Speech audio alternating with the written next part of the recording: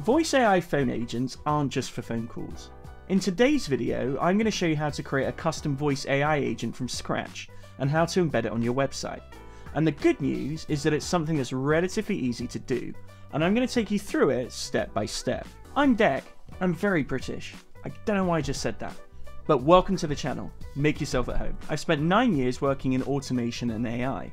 And so on this channel, we're looking at ways you can elevate the customer experience with automation and AI tech. So I'm going to start by showing you how to create one of these voice AI agents using some software called Vapi. Next, I'll show you how to actually add the widget to your website, and then I'll show you a demo of it all in action. If you want to skip ahead to the sections relevant to you, feel free using the bits below.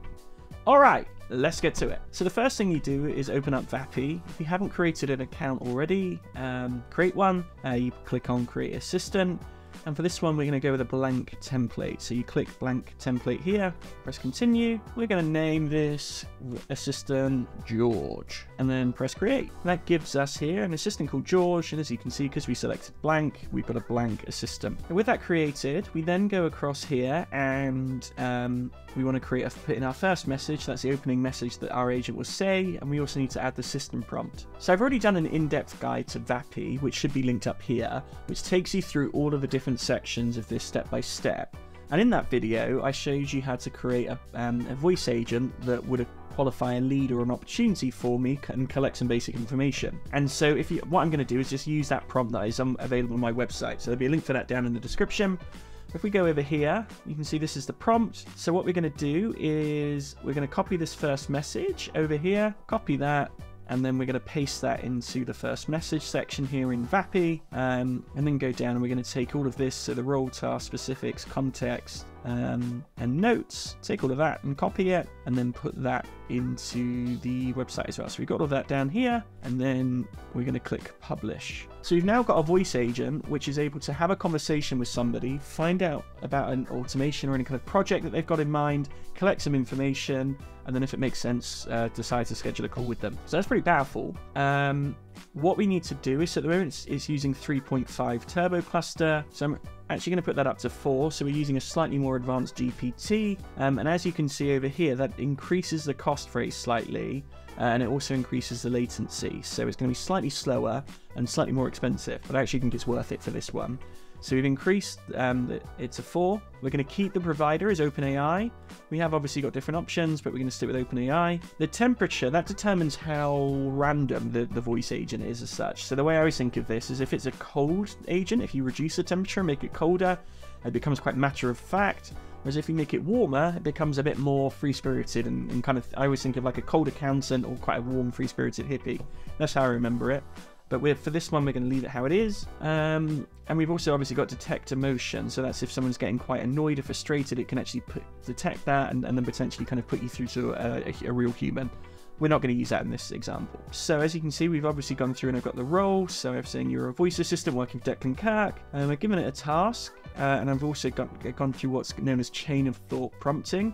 Prompt engineering is really, really important. If you're not familiar with the basics, I actually made a video, which again, linked up here. But it's really important for any of your AI builds that you have a good grasp of what prompt engineering is. But anyway, this is chain of thought prompting. So it's kind of taking it through step by step what we want it to do. And then we've got the context as well. So I've given it a script, an example script for it to follow. And then just a few notes at the end as well. So we've got all of that there, which is good. Let's just change it though. What I am going to do is change this first message. So they're obviously, because this is going to be put on a website, they're not calling the number. Let's put, am I right in thinking you have a project? That makes a bit more sense. So am I right in thinking you have a project where you could be interested in working with Declan? Can I start by taking your name? Brilliant. Click publish. We've now changed that opening message. Now we've done that, let's go over to click over to voice, and we're going to change the voice. We want to stick with 11 lads, but obviously we called our assistant George, so let's go with James, I think. So we click publish there, and we've now got James selected as our voice. Jolly good. We're going to keep all of that the same, and that's pretty much good to go. Now, if you're actually thinking about using this in your business and you want to schedule a call with me just to kind of share some thoughts or get some insight, and will potentially even consider working with me, there's a link down below where you can schedule a call. Okay, so we've set the voice and we've got our prompt. Now it's time to actually embed this into our website. So what you need to do is go over to the Client SDK's web snippet section. There'll actually be a link for that down in the description below. But just bear in mind, I don't know, the Vapi website might change. So depending on when you're watching this, if you need to, Google Client SDK web snippet, and you should be able to find what you need to. But as you can see on the screen here, when you click that link or you Google it, you'll be given this first here, which is insert the widget snippet. So what we're going to do is insert a widget, a Vapi widget, onto our website. So we copy this code here, this HTML, and we go across to our website. Now I use Framer for mine, so I'm going to open up Framer, but it would work with lots of different ones depending on what you use, and I'm going to put it here under end of head. So what you do is you paste it in here, which is our first step. So we've got it in, but there's two bits that we need to add. We need to add our assistant ID and also your public API key. So the first one is the assistant ID. So to do that, we go back over to Vapi, which is here, and we go across to our we go into our dashboard, and you should be able to see up here at the top, you can copy your assistant ID. So you copy that assistant ID, come back, and what you need to do is delete everything inside of the speech marks. So you delete all of that, and you paste in the assistant ID. So we've got that. We then need to go back to Vapi, and we click down here in this bottom left-hand corner, and you go to API keys. Now they could change that. I know Vapi changed their layout every so often, but effectively you need to find wherever your API keys are, and you take your public key. So you copy the public key and then go back, and what you do is you paste it in here in between the two exclamation marks, press paste, and we've got it in there. So we've got our assistant ID and our API key, and that's it, simple as that. So what we need to then do is, in Framer you then save. So we've now saved our code, then you press publish, click update, and now if we go back to the website, we go to my homepage, you can see that down here in the center we've now got a telephone button where you can actually talk to your system. Now I'm not going to leave this live on my website because there's a fee associated with every time somebody speaks with it.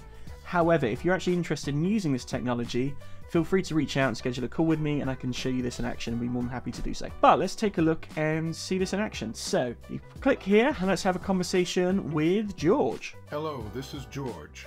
I'm Declan, Kirk's AI virtual assistant. Am I right in thinking you have a project where you could be interested in working with Declan? Can I start by taking your name? Yes, you are, and my name's Dec. Nice to meet you, Dec. How can I help you today? Are you looking to improve a specific aspect of your business with AI?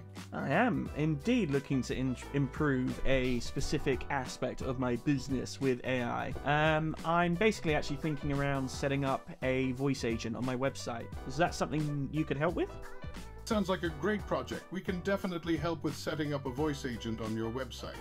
It could really enhance customer interactions. What do you think the business impact would be if you had this voice agent in place? I'm not too sure. Have you got any ideas about that? Absolutely. Having a voice agent on your website can significantly improve customer engagement, reduce response times, and provide a more personalized experience. It can also free up your team to handle more complex tasks, ultimately leading to increased customer satisfaction and potentially higher sales. Does that sound like something that would benefit your business? Well, it sounds brilliant, to be honest. Great to hear. Let's get you scheduled for a consultation with Declan so we can dive deeper into your project. What date and time would work best for you? All right. We have availability from 9 a.m. to 5 p.m., Monday through Friday. Okay, could I actually go for 6 a.m. on Thursday? I'm sorry, but our earliest availability is from 9 a.m. Would you be able to do a time between 9 a.m. and 5 p.m.? Yeah, let's go for 3:30 on Thursday then, please, if that's okay. Absolutely. 3:30 p.m. on Thursday works. Can I have your name and email to confirm the appointment with Declan? If you want to get to grips with everything that you need to know with voice AI, then I highly recommend you watch my beginner's guide to voice AI here. Thanks, and I'll see you there. Peace!